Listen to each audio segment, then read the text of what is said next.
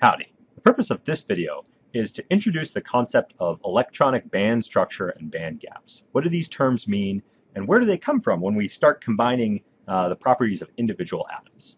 So we know we have materials that behave very differently electronically and optically. On one hand, you have metals that are good conductors. They tend to be optically opaque and reflective. On the other hand, we have things that are great insulators, so they don't conduct electricity well, and they tend to allow light to pass through them. They're transparent. Think of something like diamond. Somewhere in between, we have semiconductors, which are sort of a combination of the two behaviors. They conduct electricity okay, and they can be transparent to certain wavelengths of light. Where do these properties come from? And it turns out that all of the properties come from the available energy levels that electrons can occupy, and which of those energy levels are full of electrons. And that's what I mean when I say electronic band structure. So how do I get a band structure? Where does it come from? And it comes from combining the properties of individual atoms. So if you remember when we talked about orbitals, we talk about discrete energy levels that electrons can occupy in a single atom. And we think of these as our traditional orbitals, 1s, 2s, 2p, 3s. What happens when we start interacting atoms together? If two atoms are very far apart, they're not going to see each other, and their energy levels are relatively unperturbed. We can consider each atom to be its own thing. It's existing in the middle of a vacuum, and it's not interacting with anything around it. As those atoms start to get closer and closer, these electron wave functions, because that's what orbitals are, they're electronic wave functions, start to overlap. They start to interact with each other. And if you think about different wave functions, they can interact constructively or destructively. So if I have two different point sources, and they're each creating waves, those waves can overlap and add up. That's a constructive interaction. Or they can cancel each other out. That's destructive. Energy wave functions, electron wave functions in atoms can behave exactly the same way. And so these orbitals will start to mix, and they'll either add up or they'll interact destructively. So let's think about the case. Let's think about two individual sodium atoms. So they have 1s, 2s, 2p, and 3s orbitals.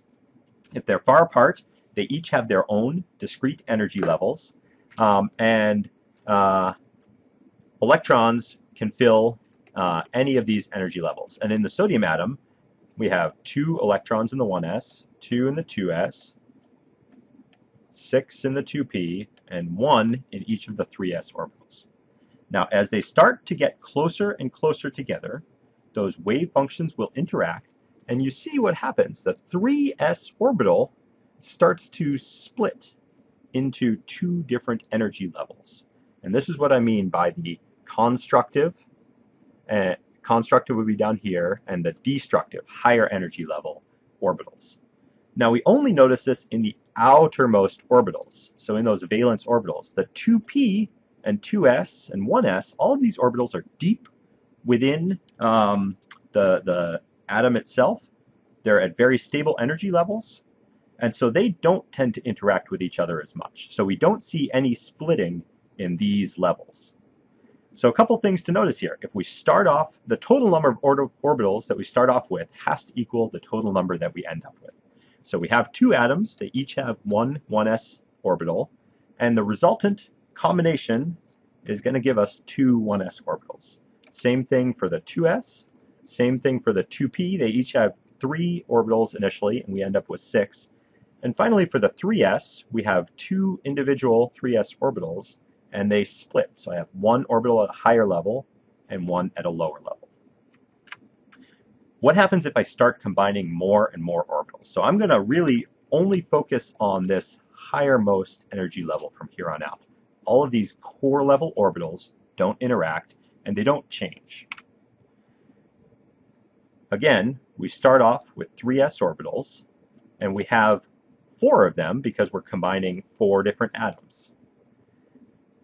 When I bring those atoms together, when they start to interact, again, I'm going to have energy level splitting. And so now I can have 4 potential orbitals that electrons can fill.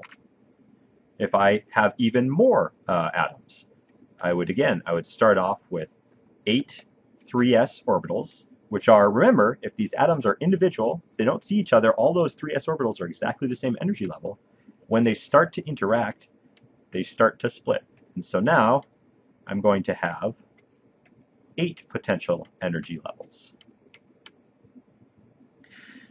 So this is what we refer to as the linear combination of atomic orbitals model, LCAO. So as these atoms start to interact, their orbitals, their energy levels overlap, and in those valence level orbitals, I start to get splitting of energy levels. This happens more and more. So remember, the number of orbitals in equals the number of orbitals out. So if I start off with 50 3s orbitals, I'm going to end up with a very closely stacked series of energy levels, and there will be 50 energy levels in here. If I have a macroscopic object, something that has maybe part of a mole of atoms, maybe it's a full mole of atoms, there's about 10 to the 23 atoms that are interacting here. So I'm going to start off with a large number of 3s orbitals, and again, they're going to split, and they're going to be so finely spaced together that I could consider this to be a continuum. And that continuum is what I call an energy band.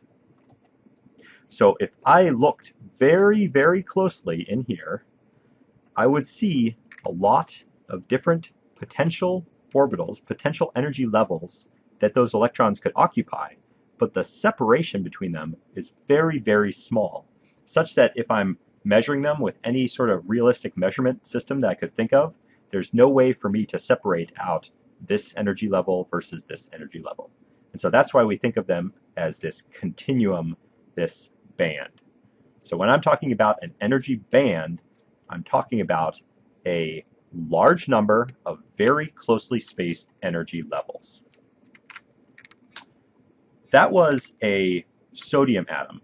In that case, we're thinking about mixing together only these 3s orbitals, and they lead to one continuous band. It gets a little bit more complicated as we think about some of the traditional semiconductors. So something like silicon is going to have 3s and 3p electrons. And so these are both going to be valence orbitals. So when I start combining silicon atoms together, an individual atom will have 3p levels and 3s levels. Remember, there would be 3 orbitals in the p case, 1 orbital in the s case. When I combine together many, many atoms, these are going to all mix together, but the result actually gives me 2 continuous bands with a small separation in between. In a semiconductor, I would call this the valence band.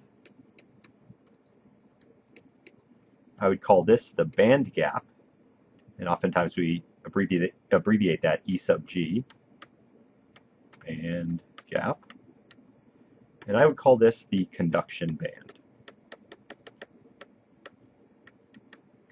And we get this separation between these 2 bands because I'm combining 2 different kinds of orbitals, and they're interacting and they're mixing, and they lead to 2 continuums, 2 bands, and a gap in between.